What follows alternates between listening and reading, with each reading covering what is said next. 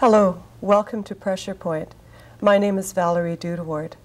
Our topic this program is the residential school experience, and we're going to be talking to some people who have endured experiences in residential schools, and we're going to be talking a bit later with two guests who have collaborated on a very interesting piece of work that they have brought to the church and other audiences. I'd like to welcome my first guest for this program, Harriet Nahanee. Welcome to Pressure Point. Actually, my name is Dudoward. That's my real name. What language is that in? That's West Coast. My name is Dudoward from the House of Quistuch of Bachida. Thank you. People of the sea foam. Thank you. We were talking about residential schools, and I had mentioned to you that my mother had briefly attended a residential school, a different one from the one that you went to, and that every person who's gone through residential school or mission school has different experiences around that. And you said something really interesting to me that I'd like to ask you about. You said, "I'm still bitter, and I'm still healing." And for some people, knowing that you had left residential school in Port Alberni 45 years ago might be difficult for some people to understand the impact that still has in your life. Not only in my life, but my children's lives, my grandchildren's lives, and 6 generations from now will feel the effect of what we went through in residential school. The violence, the verbal abuse, humiliation.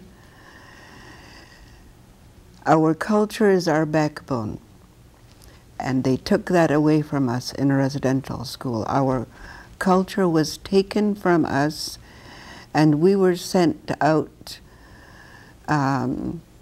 learning how to speak English and trying to fit into a society that did not want us. Right to this day, they still don't want us. And you mean the mainstream? The mainstream society. They still taunt my grandchildren at the swimming pool, anywhere, you know, in school. Prejudice is still there, and apparently it always will. And we have to teach our children how to survive that. How did you survive? And also, did it take a while for your memories to surface of what you really experienced? Quite a while. We survived. I was with a group of my cousins. And we survived by laughing, by just having fun. Of course, we were punished for laughing as well. Right to this day, we laugh about how we used to line up, and they used to use an oil can to squirt cod liver oil into our mouths. They used to use an oil can. And this was your vitamin a day, keeps the doctor away? What do you mean when you said that you were punished? How inhuman, eh, to be. Yes, it's like an assembly line, I guess. Yeah. When you said that you were punished for laughing, can you tell me what you mean by that? Well, there's 300 people in the room, you know, and some are laughing and the others can't hear what's going on, so we were punished for laughing. What would happen to you? Usually a strap on the hand, or, you know. And when you went there, you were about 10 years old? 10. Mm-hmm. And you, did you speak English as well as your language? I spoke some English. I spoke, I was away for 5 years from my mother to Zabalas, Ahouset. So I had an accent from up north, up up island. You know, I spoke some of their words. And, well, I looked forward to learning English. I looked forward to learning math, English. You know, I looked forward to it. I thought it was going to be really great. And I guess it was, you know. It helped me survive out here. It was the way they did it that, you know, the humiliation. I guess people hear this, but it's hard to really understand unless you can say For one exactly thing, we were something. not really meant to be educated. They did not bring us there to be educated. They brought us there to be domestics. It was an industrial school. They wanted us to go out there and be domestics. So we were taught servitude. We were not, you know, we were not really. Yeah, for one thing, you left when you were either 16 or grade 8, or reached grade 8, whichever came first. What if you wanted to go to grade 12 or 13? At the time that I went, we had no opportunity. But the kids after me, you know, they had the opportunity. We didn't have that opportunity. So I labored all my life, and so I'm still bitter. Of course I'm bitter. You know, I didn't have the same opportunities as, you know, everybody else. I did not. I was brought there to be taught to be a domestic. And that's what I was all my life. All my life I labored. You know. Who do you feel angry at today? Because I hear so much. I hear so much anger. Yeah. The church that brought me there, the government who forced my mother to bring me there. It was either bring me there or she would go to jail. You know, that's the way it was. Because this was a law. It was a law.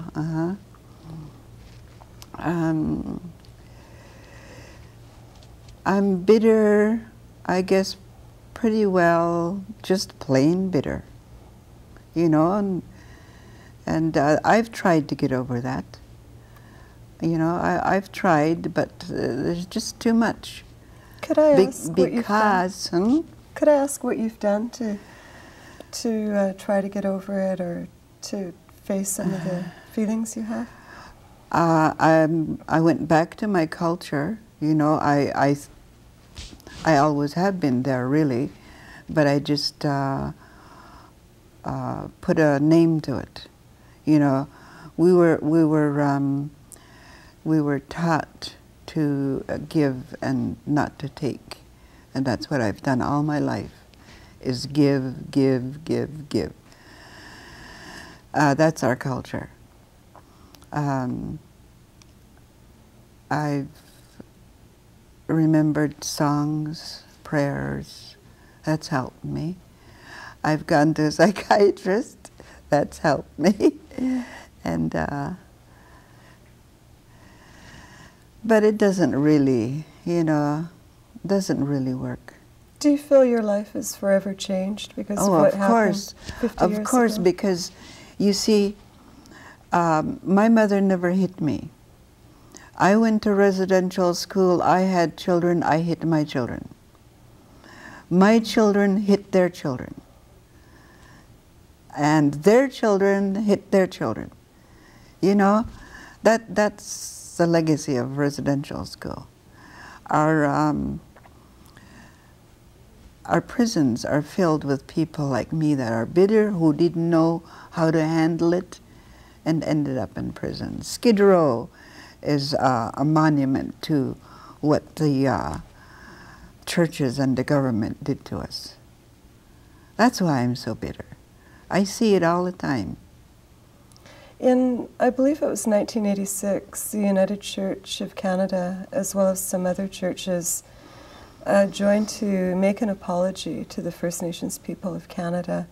And then last spring, the United Church of Canada started a fund for healing, especially around the residential school experience. Mm-hmm. What other things would you like to see happen? The churches and the government and everyone, they took our artifacts from our villages. I'd like to see some of that returned.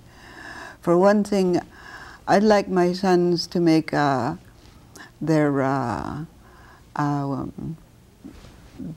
regalia, but we don't know what it looks like. Where are these Wouldn't pieces? it be great if some of those people that bought our regalia gave it back to us, or at least brought it somewhere where we could look at it? That's one of the things they could do, is track down. A lot of it is, you know, in private collections. So these were sold, taken from taken from our villages, taken, or we were broken people. Some were drinking and sold their regalia. You know, it went in all different ways. Whichever way it went, it should come back. There's no way they can return our culture. Our culture is our spine. And we need to regain that spine. There's no way they can they can give it. They took our culture away from us, but they can't give it back to us. Can anybody give that back to us? No. You see, the people who remember the culture are still in church. They were the ones that they were brainwashed. Elders, I'm an elder. I sing my songs to my children or anyone else who would listen. But there are elders out there who know their culture, but they're in church. You know, they're brainwashed. They were taught that it isn't, that this is heathen, and they go to church. And then when the young people want to know what their culture is and go to those elders, they won't tell them. They won't show them, because they're stuck in that church. And they're going to be gone soon. You know, it'll die with them. So find a way to unbrainwash those people. That would be nice. Or maybe find a way for them to find a way to be accessible to young people. Do you find that young people have a hunger? Oh yes, they do. They do. You know, I've heard so many times young people say they ask the elders to come and talk to them. You see, what happened was the potlatching was outlawed. The potlatching was where everything happened. All the ceremonies, the coming of age ceremonies, when the girls became young ladies, they were, all women came to them and told them how they should conduct the rest of their lives. All that ceremony was outlawed, and it's all gone. Although I still practice it. And for the boys, when their voice changed, the men came to equip them with knives and taught how they should take care of their family. They were taught a role. They were taught how they should conduct the rest of their lives. That's gone. You see, our culture, that's what I mean about our culture. It's gone. Even with people like me who say, oh yeah, I still practice my culture, and I do. I invite people to come and witness my culture. a few months ago, I had a potlatch for my grandsons whose voice changed, you know, and they loved it. You know, there were very few people. It was right in my house because that's where it went when it was outlawed. It didn't happen in big houses anymore. It happened in homes, yes. Small homes. So the ceremony is still there. So the ceremony is still there, but who, you know, just a small group of people are witnessing it, my family and a few other people. This has been such a pleasure for me to speak with you. Thank you very much for appearing on Pressure Point, this program, and we'll return in a moment with our second segment.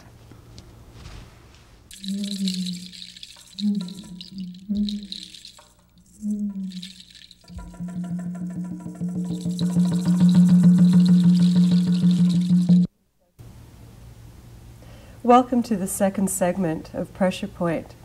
My guests in this segment are Loyie and Trude Huebner. And I guess in the spirit of Harriet Nahanee, who was the first guest in the program, are there other names that you are known by? Yes, my Cree name is ecumenical. I was given this name when I was 3 years old in Alberta. And Trude? Oh, you mean my German name is Gertrude? I'm quite happy with Trude. Trude. The two of you met a couple of years ago, yes. And Larry has written a play that's the centerpiece of what we're going to talk about. I'd like to hear how the two of you met. Bob Sardi, a mutual friend, had given my name to Trude about reading some of my work in her church. I believe that was the first time that we got together. And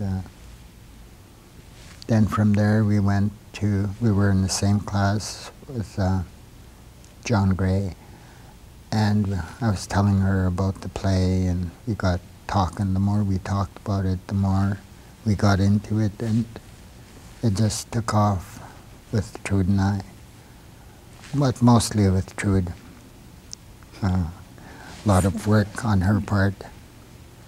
What eventually happened in terms of bringing the play within the physicality of the church that you were attending? Well, at South Hill I was on the Mission and Service Committee and felt very strongly that we should look at where the M&S dollars are going in Vancouver. And that's First United in the area down there, which is what brought me to call someone, well, Bob, say, who do you know that's articulate and can speak in a church? And he gave me Larry's name, and when I saw Larry's writing, since I'm a writer myself, I knew immediately that we had some great talent here, and I respected his writing.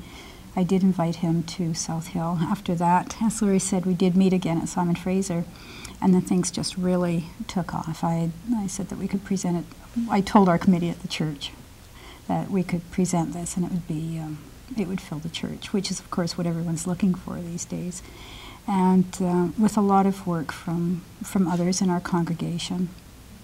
And we brought Larry and the play with Constance directing, and a full native cast. And I just felt it was such a great piece of art, and that Larry is so talented that we had to present it with absolutely no judgments. And I don't think that anyone needs to ask for any forgiveness or any of that. We accept the United Church apology, but that wasn't a major part of it. It was really to acknowledge and respect the talent that Larry has. So your writing came about a long time ago. Have you written most of your life? No, I just started writing about 1988, I guess. Prior to that, I had family, so my time was geared to raising a family. And I never had a chance to write till I was handicapped. So that's when I started writing. Really trying to get into writing going into English classes, taking a bit of grammar here and there. Everywhere I could get a bit of English, I took. And I was going to write a novel to begin with, and I thought that wouldn't get my message across as well as a play would, and that's when the concept of the play began to form. And I chose to do a play instead of a novel. The name of the play is, or the names of the play, could you talk a little bit about that? Well, when I was in residential school, I guess the basic and the most important thing for children to learn was the Mass answers in Latin in order to be altar boys. And not only that, if you didn't learn the Mass answers, you couldn't go to a movie. So that That's was the important stuff. so that was a plus. So if you learned Latin, then you got to go to movies. And the title, being that it was Pray for Us, is what all churches are, pray for the poor little children. And it never happened to us, so I thought Pray for Us being the title, it didn't sound good in English, but in Latin it sounds as great, Ora pro nobis. So hence the title, Pray for Us. And that's how the play began. Did you come through a movement, a process of change or reflection on your life before you wrote the play, while you were writing the play? I guess both. I had to, when I made a commitment to myself, I had to do it traditionally and physically. Physically, I had to get my body well and my mind also. So in order to do that, I had to quit the things I thought were fun, like booze, alcohol, parties. I found that the more I took after what I wanted to do, the better I felt and more comfortable. I could sit and write and had no problems. I had, some of the scenes were quite hard for me. I had to go and do some traditional sweats in mission to complete 3 scenes that involved a sister character and the 2 priest scenes in the play. So it was hard in them 3 scenes. I had to go and do all this, the medicine wheel in mission to complete them 3 scenes. So yes, it's a continuing process for me. One thing that I'm interested in, Trude, is you made a statement that I think is really powerful and has a lot of meaning, which is the point of part of what you were seeking to do. And so much of what people who are working within the church are seeking to do is to fill the churches, or to bring about more people who will actually enter the physicality of the churches, to even begin being involved in some other activities. Is this something that you consciously wanted to do by not looking, say, to South America or Africa, but looking within the community of Greater Vancouver, say, that we live in? Very much so. It's a community church. We have to reach out into our own communities where we live. That's the only way that any walk-to church is going to survive. It's the path of survival for the United Church, if that's what we're talking about. Also, I felt very strongly that that we have to walk the walk. If there's an apology, then we offer our church space, the sanctuary, not the basement, but the actual sanctuary, to present this play and have people watch it. Janet Colley, our minister, was very good at ensuring that people from VST, Vancouver School of Theology, attended. We had student interns. We had a lot of people for pastoral care. We had elders. We had Buddhists at the door, you know, as our ushers. It was completely collaborative and respectful of each person's faith following, whether it was a Christian following or not. And we all met. It happened to be our home. We happened to meet at our home this time. We'll meet at someone else's home next time. How can people, just before we have to end the program, how can people access the play? How can people contact you and your team? They can contact me at home at 322-2858, and Larry, I think he's in writing mode, and I'll field the calls. That's generally what I do, and then I phone him and I get really excited and say, oh God, Larry, this is what's going to be happening now. And he either says yes or no. And that's the best way to do it. Or come to South Hill and talk to us there. I'm there on most Sundays. I'm on the worship committee now. And we've had a really good 6 to 8 months. We've done our prison tour. We went to the federal prisons through corrections. With this play that with this play, with the Native cast. We have a very strong message of clean and sober. And we ask all our actors to be clean and sober also.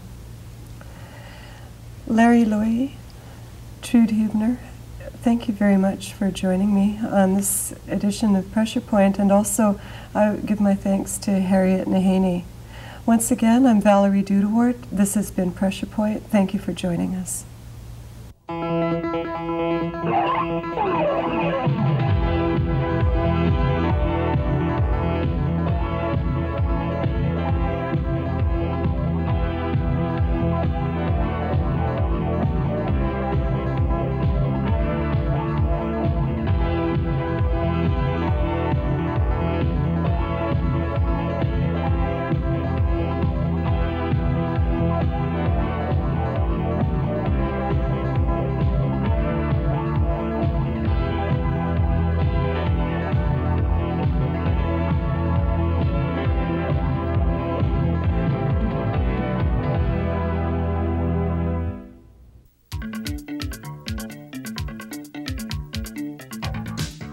The preceding program was produced through the facilities of Rogers Community 4, Vancouver.